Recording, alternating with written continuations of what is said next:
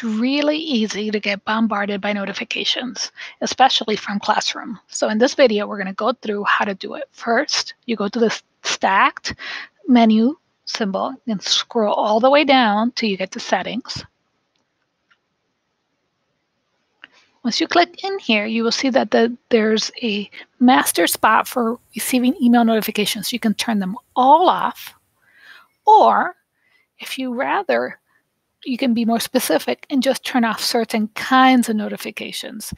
You can even turn off notifications for just specific classrooms. Like if you scroll all the way past these, you will get to class notifications.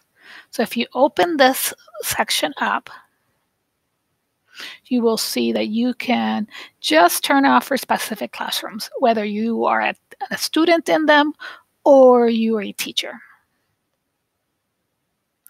Once you're done, exit settings, and hopefully your email will be a little bit more under control.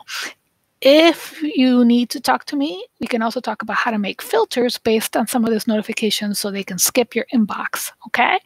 Let me know if you need any help. Bye-bye.